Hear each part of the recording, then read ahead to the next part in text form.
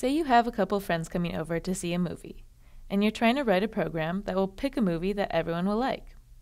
You only like action movies, but you know friend 1 only watches movies that have romance in them, and friend 2 only watches movies that have either comedy or horror. Given these 4 Boolean variables that store whether a movie includes action, romance, horror, or comedy, all true if it does and false if it doesn't, what if statement can we write to choose a movie that everyone can enjoy? We have to focus on writing a test condition that involves all 3 of our preferences. Our first preference is action, our second, romance, and our third preference is either comedy or horror. And we can combine all our preferences in one test condition by using logical operators. By separating all 3 of our preferences with AND operators, that means that all of them must be true in order for the whole test condition to be true. For our third preference, our friend wanted either comedy or horror, so as long as one of these is true, this whole combination will also be true. But imagine adding another friend to this list with complicated preferences. These logical tests can get really long, and with lots of parentheses, so they can be hard to understand. And sometimes programmers choose to use nested if statements instead.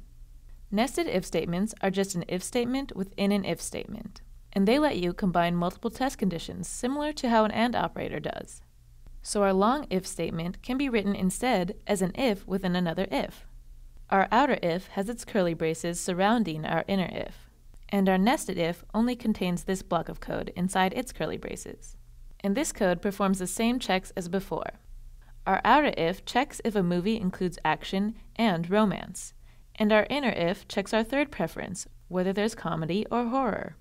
And the nested if has given us the ability to break up a long test condition.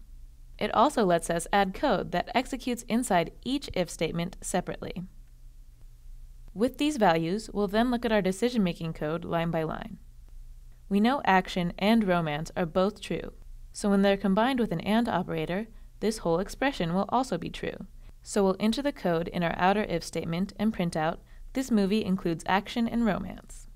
The next line we get to is our nested if statement, which checks if comedy or horror is true. And since both of these are false, this expression will also be false. And so we'll skip over the code in our inner if. And all that will print out is this movie includes action and romance. Now let's change our comedy variable so that it's true. This time, we'll still enter our first outer if and print out this movie includes action and romance. Then our inner if checks if either comedy or horror is true. This time, comedy is true, so we'll enter our inner if and also print out this also includes comedy or horror. And our print output will be those 2 lines of text. So whether you're checking a complicated test condition or just want to separate code, nested ifs can be a really useful tool.